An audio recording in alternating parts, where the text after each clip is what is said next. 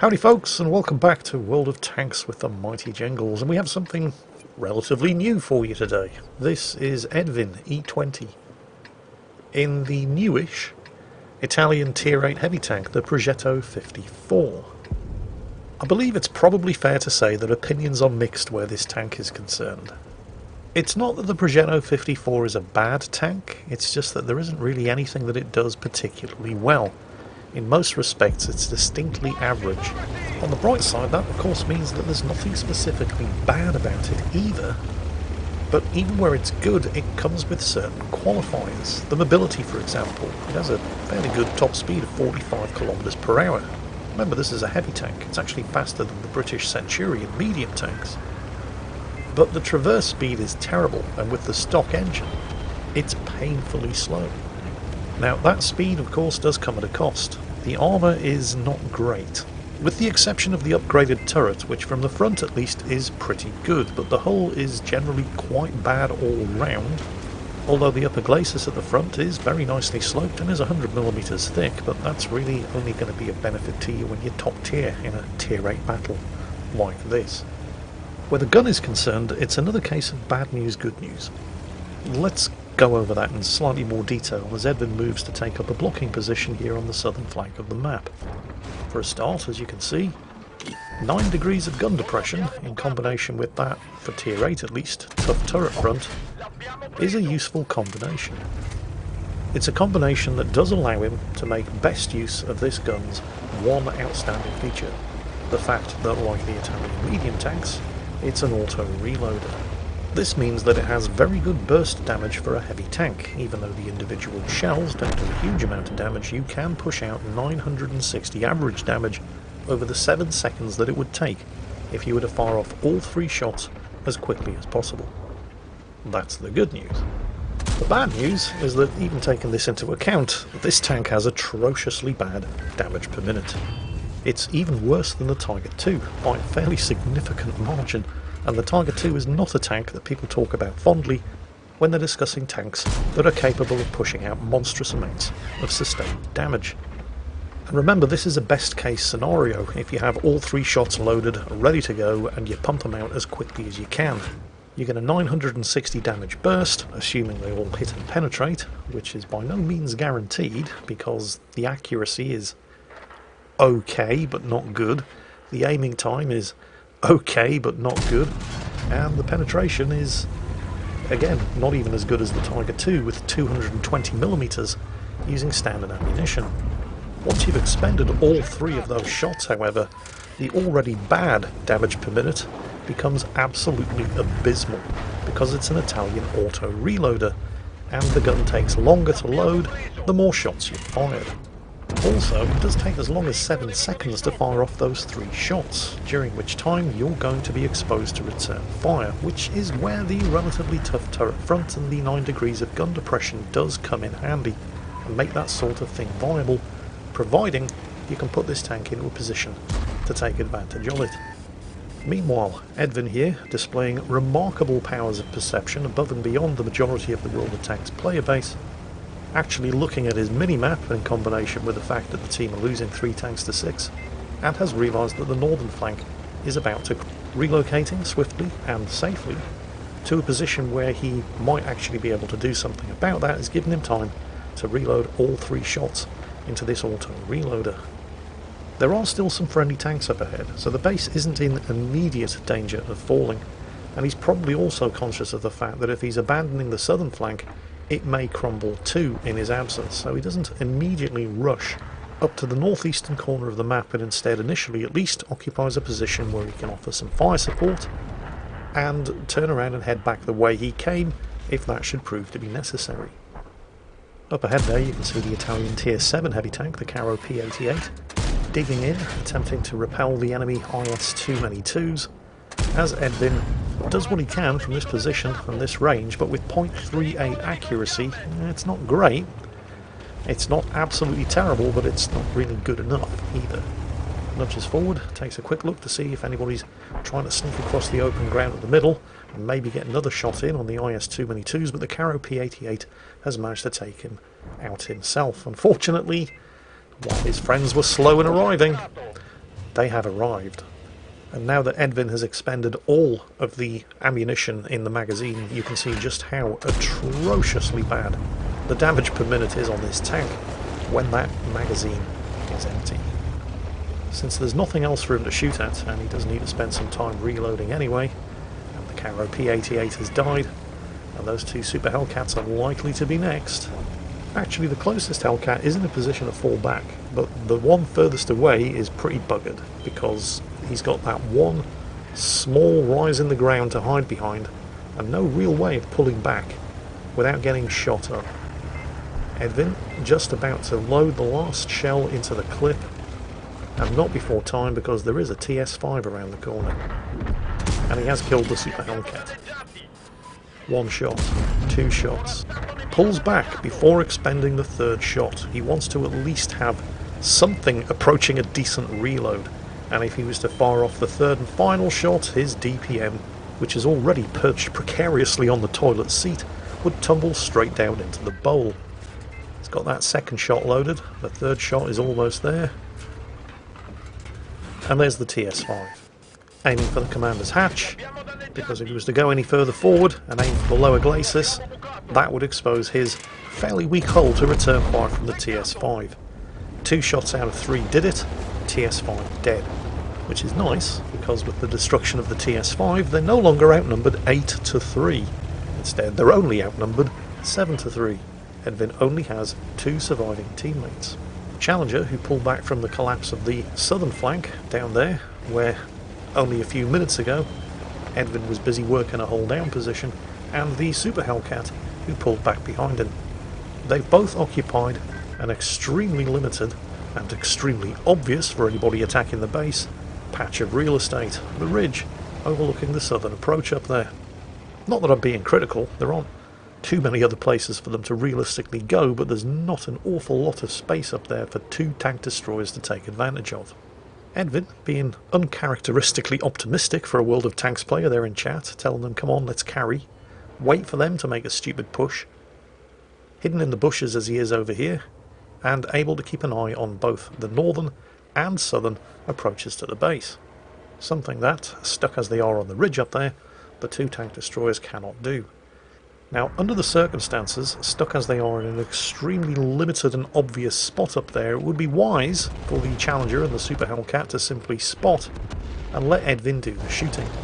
Not that they should both just sit there passively, but there is very, very limited concealment and hard cover for them to be able to pull back into after firing and giving their positions away. What would be useful was for them to not give their positions away when there are still enemy tanks able to shoot back at them that they can't one-shot kill and finish off after Edvin had softened them up. So the Challenger's gone, didn't listen to Edvin's advice in chat to just peek out, and paid the price. Meanwhile, Edvin's careful positioning has allowed him to get the drop on an enemy Super Hellcat, attempting to sneak around from the rear.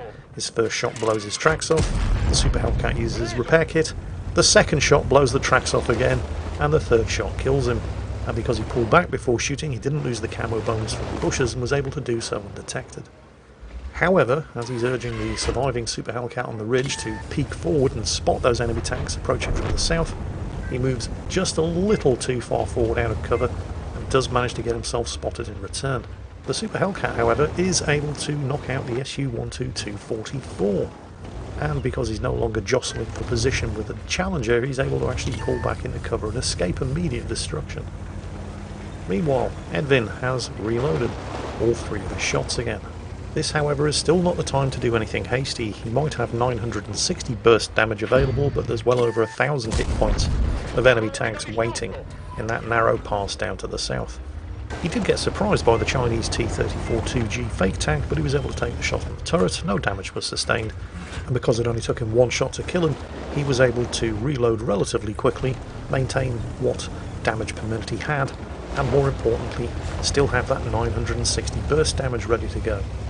Pulls back quickly for a look through the bushes to make sure that there's nobody else trying to sneak up around behind them, and now it's time to do something about that 45 TP and the KV-3. Obviously, he wants to kill the 45 TP because he's on less than 200 health and would be a one-shot kill. Unfortunately, he runs into the KV-3 first, and the KV-3 still has more health than he can handle in one go. Even more unfortunately, the Super Hellcat just couldn't keep his finger off the trigger, takes a big hit from the Scorpion G that just popped up in the middle of the map, and then gets finished off by the as yet undetected 45 TP, which means that Edvin is now the last tank left alive on his team against 4 enemies. Bounces another shot off the turret, this time gold ammo from the KV-3, but it's the Scorpion G who definitely needs to die first. Now, if the KV-3, backed up by the 45 TP, was able to put his man pants on, there's a fairly good chance that the enemy team could have finished Edvin off here and now. But they don't, and that allows him to pull back, and more importantly, reload. I'm not saying it would have been easy for the KV-3 and the 45 TP to kill him, but it would have been a damn sight easier than allowing him to disengage, fall back, check for the M4A1, we haven't seen him for a while, or at all, and reload his gun. Edvin would probably have had to kill the 45 TP first because he's on less than 200 health, and a kill's a kill, it's one less gun shooting back at you, but that would have left him with only 2 shots with which to deal with the KV-3. When we last saw the KV-3, Edvin was going to need 4 shots to deal with him. But then he closes in, and, well, we can now see why the KV-3 was so reluctant to push Edvin's position. The Super Hellcat, before he died, did score a hit. The 45 TP has, for some bizarre reason, abandoned him to Edvin's tender mercies, which is a bit of a relief, because it means he has exactly the number of shells that he needs to kill the KV-3. Of course, if that 45 TP is anywhere near, Edvin could be in a lot of trouble. So he immediately barrels down into the low ground to keep him nice and safe, hoping he doesn't run into any 45 TPs around the corner, and manages to get 1 shell reloaded. Starts working on the second one, still no sign of the 45 TP. Crests the ridge on the southern flank, has a quick peek, still no sign of the 45 TP, still no sign of the M4A1. Oh dear. Oh, what happened there? Oh, I wish we could have seen that. Oh well, never mind. Second shot reloaded. Working on the third shot. See how long this thing takes to reload once you've blown all of the shells. It is criminally slow. Right, 2 enemy tanks left. Edvin does still have all of his health. He's in a pretty good position, except there's less than 3 minutes of this battle remaining, and we could actually end up with a draw here. The 45 TP could be anywhere. We know that he's on less than 200 health, so if Edvin can get the drop on him, he's dead. But he does have 3 kills, so we kind of have to assume that he's not a complete muppet, and you shouldn't expect to find him just derping around in the middle of open ground somewhere. The M4A1 Ravioli, on the other hand, well, it's not that he hasn't been spotted, it's just that he hasn't been spotted in about 10 minutes. So on the one hand, he could be absolutely anywhere, he's got a very nasty gun, and we have no idea how much health he has.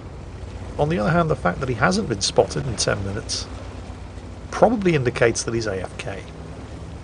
The problem here, of course, is that an AFK tank can still spot you, and the 45 TP definitely is not AFK. The M4A1, however, definitely is. There he is, in exactly the last position where he was spotted. The problem with AFK enemy tanks, however, is that all too often they can very suddenly become not AFK once somebody starts shooting at them. Edvin keeping them low ground in the gully, so even if the M4A1 is spotting them, hopefully the 45 TP won't be able to take advantage of it, and accelerating to ramming speed, so he doesn't have to use every single shot in his magazine, hopefully.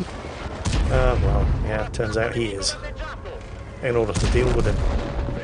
And suddenly the mystery of the magical, mythical, disappearing 45 TP has been resolved. And it doesn't take Sherlock Holmes to figure out who. There's only 1 tank left on the enemy team, after all. Unfortunately for the enemy 45 TP, he's made a couple of pretty severe miscalculations. He started capping when there was 1 minute and 33 seconds of this game left, and it takes 1 minute and 40 seconds for a tank to successfully cap on its own. Also, he started capping when Edvin had just enough time to make it back and interrupt, and also just enough time to make it back and interrupt with all 3 shots reloaded. And he only needs 1. The 45 TP does try to make the most of the situation. He knows which way Edvin's going to have to come back to get him. but that doesn't mean he's able to do anything about it. A pretty impressive result for Edvin E20 in a pretty mediocre tank.